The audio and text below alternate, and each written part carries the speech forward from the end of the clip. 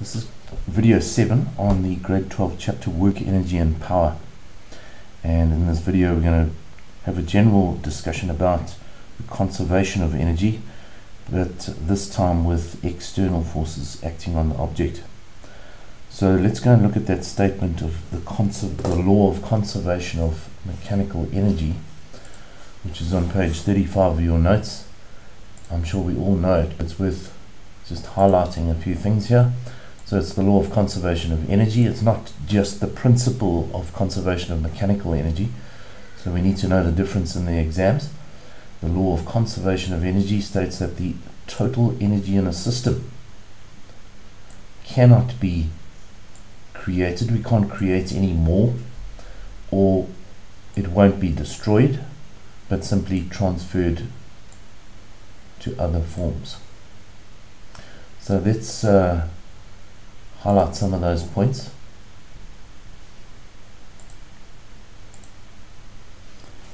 So we're talking about types of energy, and I think we need to be aware of, and I think we already know, various forms of mechanical energy. So in all our problems and our notes so far, we've been talking about an object possessing gravitational potential energy because it's a particular height above the ground, and if an object is moving, then it has kinetic energy. And if we add those two up, we're going to get the total mechanical energy of that object. But I think we need to realize that all the time energy is transferred from one form to another. So a car, for example, with a full tank of petrol, the petrol has chemical potential energy, and that chemical potential energy will be transferred to, for example, kinetic energy of the car. It'll move faster. And the other form of energy we need to be aware of is thermal energy, so heat energy. And we need to also realize that although we've got chemical potential energy in the fuel, for example, all of that will eventually be dissipated and transferred into almost useless forms of energy. So for example, a car traveling at some speed applies the brakes, and the brakes get hot, and the car eventually stops. So all that kinetic energy, all that useful kinetic energy is converted or transferred to useless forms of energy such as heat energy. So let's have a look at a scenario that we've been considering all along. If an object is in motion, it's moving, but there are no external forces acting on it, then the mechanical energy of that object does not change. The total mechanical energy of that object does not change. We know that forms of mechanical energy will change, so gravitational potential energy could be converted into kinetic energy, for example. But when there are only conservative forces acting on the object, then the total mechanical energy will not change, and we say that that's being conserved. Here we're talking about the conservative force such as the gravitational force acting on an object, and by that we also mean any components of that force that would also be considered to be conservative forces.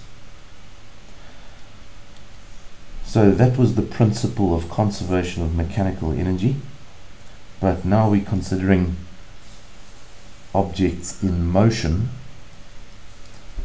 where there are external forces acting on it, or objects that may be at rest and are then brought into motion by external forces. So by external forces we mean applied forces. It might be the force of the car's engine.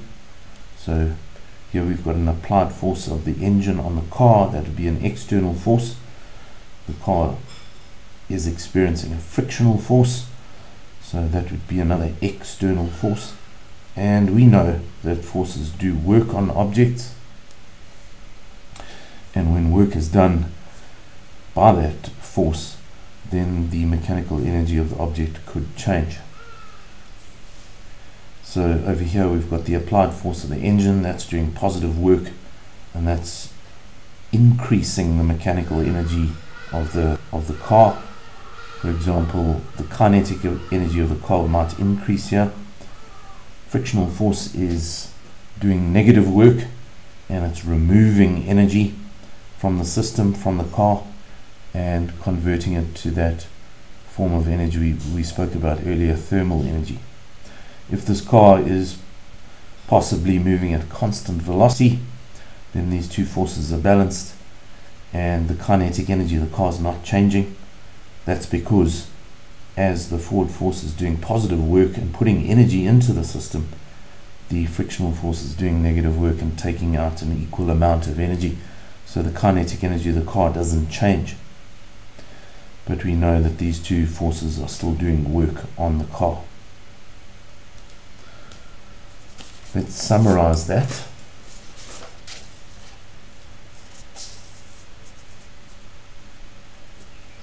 So we're talking about external forces acting on an object, and they could be applied forces such as pushes or pulls. There might be a force of an engine. There might be some kind of tension in a rope or a string that's acting on an object.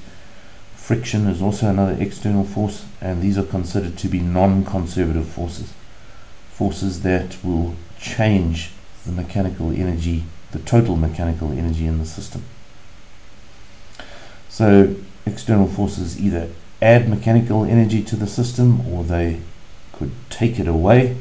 For example, a car speeding up or a car slowing down by applying its brakes.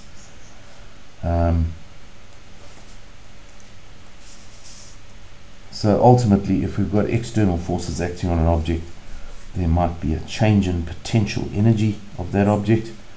So for example, lifting an object in the gravitational field, its potential energy would change because of some applied force, or the kinetic energy of the object could change. It could speed up or slow down, as we mentioned earlier.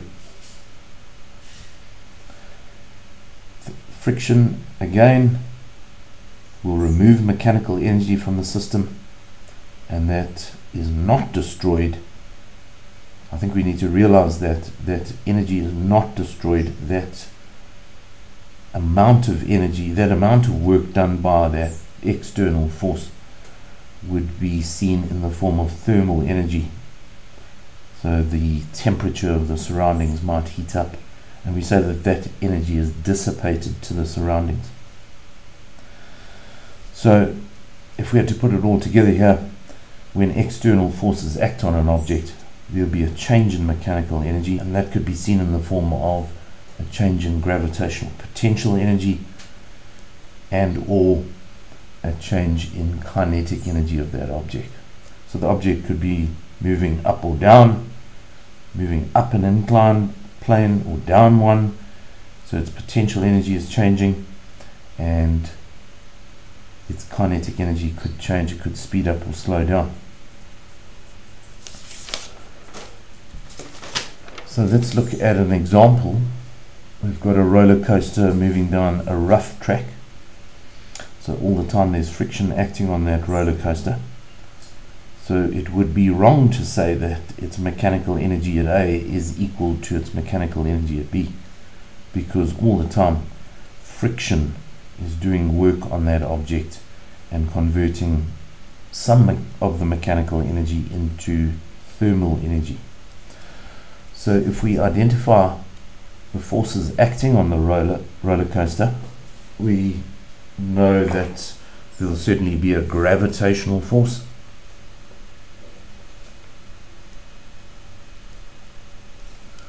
And there will be a normal force perpendicular to the surface.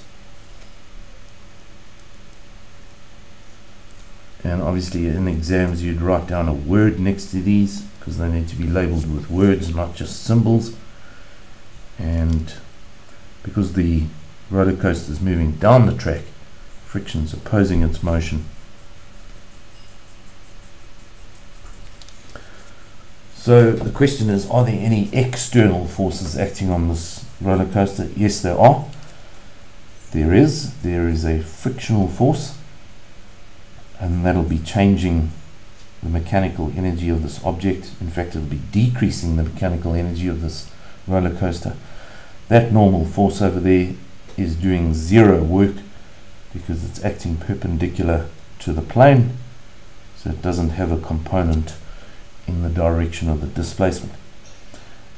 Gravitational force is a conservative force, and therefore it does not change the total mechanical energy in the system or any component of that force. So Fgx, the parallel component of that force, is also then a conservative force, and it will not change the mechanical energy of the object. So is the mechanical energy at A equal to the mechanical energy at B? And the answer is no. That's because there was work being done by the frictional force, and that's going to lead to a change in total mechanical energy of the roller coaster. So if we wanted to work out how much work was done by friction on the object, we'd need to know the difference in mechanical energies at these 2 points A and B. So let's suppose at A it's got 800 joules of mechanical energy.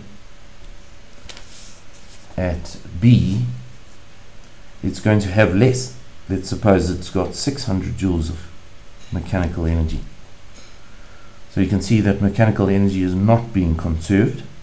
So where's the missing 200 joules? Well, it's dissipated as heat energy as the roller coaster slides down the track. So the work done by friction, let's suppose it was 200 joules, and that would be equal to 800 joules it had at the top of the ramp minus the 600 joules it had at the bottom of the ramp. And we notice that energy is not destroyed here. We've got 800 at the top, we've got 600 joules at the bottom, and the rest, the missing energy, is the 200 joules converted to thermal energy. Here's a different statement of what we're saying here. We're saying the mechanical energy at A, 800 joules, minus the work done by friction, 200 joules, would be equal to the 600 joules at B. So energy is being conserved, no energy is destroyed, simply transferred to another form.